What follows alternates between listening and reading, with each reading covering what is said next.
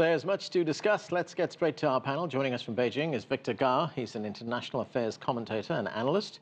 Here with us in the studio is Zhang. He's the Washington bureau chief for Shanghai Wen Hui Daily. From New York, we're joined by Teng. He's the president of the America-China Public Affairs Institute. And Martin Jacques is the author of When China Rules the World, The End of the Western World and the Birth of a New Global Order. He joins us from London.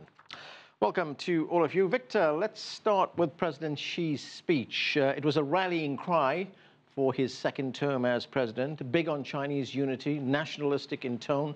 What did you make of it? I think President Xi Jinping's speech yesterday at the closing ceremony of the MPC was a very important historic landmark speech. He basically was very humble and very elegant when he thanked the MPC delegate and through them to the Chinese people at large for the confidence placed in him when they elect him as the Chinese president. And I think he really rallied the people, the whole nation around him, around the new government in achieving the ultimate goal of the Chinese national rejuvenation. And this is a national dream for more than 100 years, and the Chinese people now, according to President Xi Jinping, are getting closer and closer to this goal of national rejuvenation. And I think people listening to him see him as a really very capable leader, well trusted, well empowered now, and we want to see whether President Xi Jinping and the new Chinese leadership can really deliver the goal of leading the whole nation in the direction of national rejuvenation. Talking of direction, Martin Jacques, what were your main impressions of these meetings that have been come to be known as the two sessions? What did it tell us about where China is heading?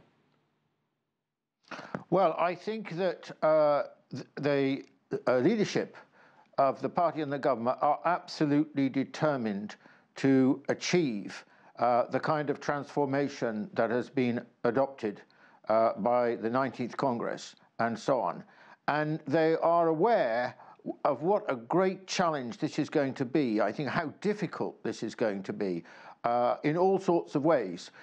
So, for example, on the economic front, which will ultimately be critical, the problem of transforming the nature of the Chinese economy towards something which is much more sophisticated, much more technological, based on research and development and so on, and to try and avoid the middle income trap which many countries have been caught in, though not so much in East Asia, it must be said.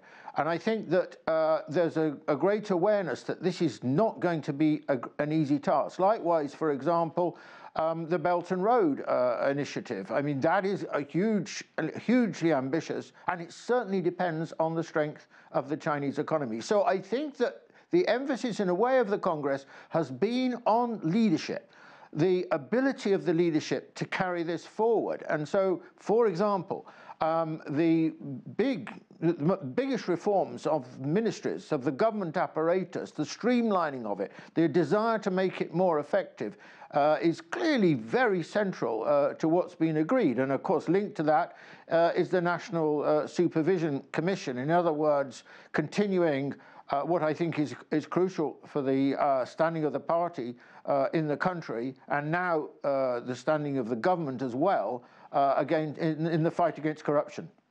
Martin, that big challenge that you talk about, the challenge of changing the economy, in a sense, has it already started? Because China has already started moving from being a manufacturing economy totally to being more of an innovative economy, hasn't it?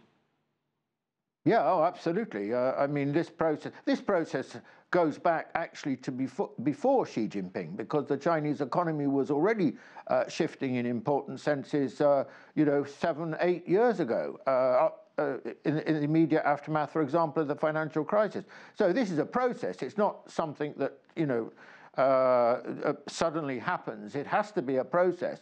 But it's a very difficult process. And I personally think the Chinese economy has done pretty well, in fact, better than I expected, in moving in this direction over the last 5 years. And the strength of the technology companies, or the emergence of the technology companies, is perhaps the most dramatic illustration of this. But it's, there's still a long way to go. Right. Income per head is still limited in China, as we know. And so the task lies ahead, and there are traps. We can't ignore that. There's been the debt problem, and there's clearly a determination to push this back with the new leadership. Yeah. And also, on the horizon, or rather closer than the horizon now, is the threat of a trade war with the United States. If that happens, that will make this process more difficult. Fred, let's talk about foreign policy and what we heard at the two sessions. This is what President Xi had to say about China's foreign policy. Let's watch.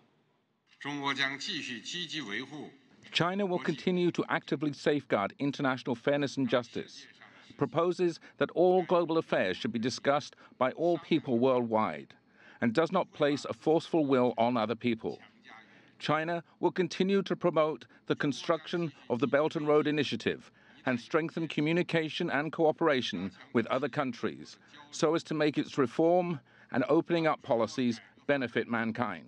So, Fred, would you say here, when you hear that from the president about foreign policy, would you say that this is a policy of continuity, or are we going to see some big changes? This is definitely a policy of continuity.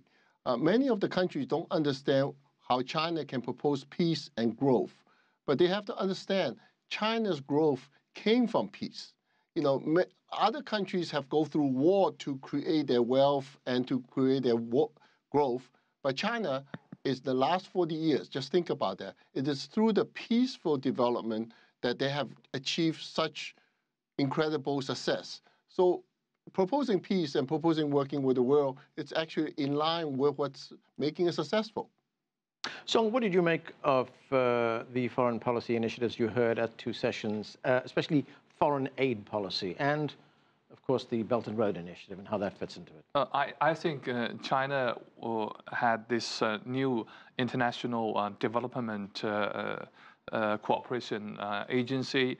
This time, that is a very important step. In fact, I think we learned from the practice of other countries, including America, Japan, among other countries. And as you know, this OBOR has been developing in the last 5 years, and it has achieved a lot of progress. But we also need to enhance our kind of cooperations on this, like grant and other topics. And this new institution, this new agency is going to be very helpful to work together with OBOR, because OBOR is basically more investment. And this administration is going to be responsible for international grant and other cooperations. I think that these two will work side by side. Victor, Martin Jacques just told us a moment ago that one of the big challenges for China will be how to respond to what is this increasingly belligerent tone that we hear coming out of Washington. Premier Li Keqiang, he did address the possibility of a trade war heating up between the United States and China. Let's listen to what the Premier said. I think there will be no winner and benefit from any trade war between China and the United States. It is also contrary to the principle of trade if we describe trade by the word war. This is because problems related to trade should be solved by negotiations, consultations, and discussions. I hope both parties will act rationally and not be led by emotions and avoid a trade war. So, Victor, how does China respond to what's coming out of Washington? What are the options that China has right now? I think in Beijing we hear the threatening noises coming out of Washington. For example, trade tariff in the range of 60 billion US dollars, for example, or even higher. And this is really very troublesome. And I think this is exactly what we do not need. And China does not need this, the United States does not need this, and the world does not need this. And between China and the United States, which have a trade volume up to about 600 billion US dollars, one of the largest trade volume between any two countries, we really need to nurture the trading relations very well, rather than really inflicting damages to the trading relations. And China will not just sit here and suffer all these blows from Washington. And I think China is prepared to retaliate whenever it is necessary against all these unjust trade tariffs to be imposed by the United States. And eventually, as the Chinese leaders said again and again, if trade war breaks out, neither China nor the United States will become winners. And I think the United States probably will lose more, not only in terms of the trade, but also in terms of the damage to the global leadership that the United States cherished so much. So eventually, the United States may come out of the trade war in complete tatters. I think even China does not buy the argument from the United States that a kind of trade deficit between us is a big problem. But still, I think we are ready to solve this problem. I think Mr. Trump finally wants to see, not to reduce the total volume of our trade, but he wants to export more goods to China. I think China will be ready to import more goods from America, which can make this argument to be finally a win-win situation, especially like this energy, this aeroplane, these soybeans, many other kind of products we can increase our import from America. Right, Martin, as China formulates its response to what is coming out of the United States, what do we read into the fact that we had Wang Qishan, who has been elevated to the position of vice president? What can you tell us about him? And is he the Chinese leader we should be looking to see what kind of response Beijing would have? Yeah, I think that as I understand it, or from reading what's been written, perhaps his central job will be dealing with this relationship between the United States and China. I can't think of anyone better, actually, to handle this question. He's extremely experienced. He's very, very smart, and he knows the United States extremely well. And I think it's an expression of the anxiety, actually, of the Chinese leadership and the president that Wang Qishan has been appointed to this position. I must say I am pessimistic about this situation, and I've been pessimistic ever since the presidential election, because I think Trump said exactly what he intended to do. And in most areas, actually, despite people saying to the contrary, Trump has done more or less what he said he was going to do. And of course, protection and a trade war against China was central to this. So if you ask me what I think is likely to happen, of course, hopefully it won't happen, because I don't want a trade war, I don't want protectionism, but I think that the United States is going to go down this path. And I think it'll bring to an end, well, really, the whole period of trade liberalization since the Second World War. And I agree, I don't think it's going to do the United States in the longer run any good whatsoever, because the United States actually, by imposing tariffs, is going to detract from the task it's got, which is to make its industries competitive. So, protectionism is a way of avoiding the problem and not tackling the problem. And I'm afraid, America's in decline and it's reaching for protectionism in this situation. Now, hopefully, my pessimism will not be borne out and things will not go too far down this road. But I am pessimistic about it. And the other thing I would mention is that I'm in London at the moment, I'm in Europe, and Europeans are very much against protectionism. And of course, in the first instance, at least in these early promised tariffs, Europe is likely to suffer very severely, and the Federal Republic of Germany, perhaps the most of all. Fred, what is your view on this? It sounds very alarming. Is this something? Could we see a trade war, or could this just be negotiating tactics on the part of Trump? I think that we have a very unique president. It's unprecedented, and him and his small team, they like to exercise this bargaining contest, but rather than a trade war. I think what he's trying to do is to having a bargaining power. But he has to understand, he is not with the American people. There's 2 letters just came out in the last couple of days, one by all of the retail companies like Walmart and Costco and and Macy's and so forth. They're all against it. And the second group is by all of the trade associations. I think when you add up, will be hundreds of American companies who's really against him having this 301 tariff. Having this tariff is only going to increase burdens on the U.S. consumers, and it's going to be hurting U.S. retailers. But it's not going to create more jobs. And in the letter, they also say that these jobs will go to other countries. They will not come back to the United States. And they will just find another lower cost provider, right, and so forth. So I do not think that this will be coming to fruition.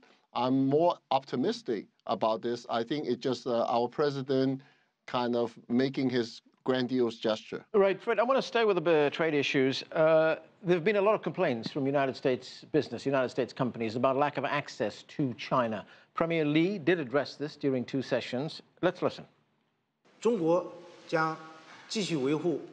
China will continue to safeguard free trade and reform an open-up policy, which is our basic state policy. If there's any change in China's open-door policy, I'd like to say it would only be opened wider. China's economy has been so integrated with the world's that closing China's door would mean blocking our way of development. So, Fred, what do you see China do as it opens up its doors to more international business and trade? I think they will continue to open up, but they also have to have a capacity that's ready to open up. They cannot just open up and let it free flow, and they will be creating chaos. So I do think the intention is to open up, but they want to have an orderly open up of their different industries. Some of the things China does not want to see is the kind of very aggressive financial merger acquisitions and short sellings and so forth. Those things not going to see for a long time. But I think most of the traditional industry, China will slowly to open up. Okay, Song, let's move on to some of the other big issues that were discussed at 2 sessions. The crackdown on corruption. You know, one of the hallmarks of President Xi's first term in office has been his crackdown on corruption. Now there's been a new commission which will expand that fight. What do you see happening? I think this is a strong signal to the international community, also our Chinese people, that this anti-corruption is not going to be an only movement. It is going to be institutionalized. Because previously, basically, party has been doing this by itself. But now we have a supervision committee, which will be parallel to State Council, to MPC and CPPCC, which will make this new institution to be independently doing its job whenever they feel they have enough kind of evidence, they can take actions by themselves. So I think this anti-corruption and crackdown on corruption issue will continue in the coming decades. It is not going to be over with time. Victor, one of the big successes that China has had is in the alleviation of poverty. Between 700 and 800 million Chinese have been brought out of poverty. This was addressed by President Xi. He has promised that there would be no poverty in rural China by 2020. How will China achieve that?